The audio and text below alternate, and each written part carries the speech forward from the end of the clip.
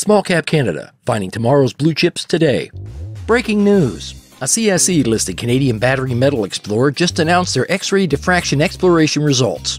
8 samples were analyzed by Canada's ACT Labs, and the results showed 2 things. First, the samples graded as high as 1.34% lithium oxide. And second, in the pegmatite, spodumene is the dominant lithium-bearing mineral. What is spodumene, you ask? Well, according to a global testing and certification leader, SGS Mineral Services, quote, due to its high lithium content, spodumene is considered the most important lithium ore mineral. Who is this Canadian exploration company that just announced those lithium exploration results? The company is Gama Explorations, and it's publicly traded on the CSE in Canada with the symbol CSE-GAMA.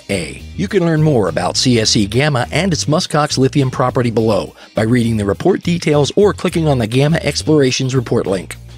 Thank you for watching. If you like our content, please click the subscribe button below and remember to turn on notifications so you don't miss our next company profile.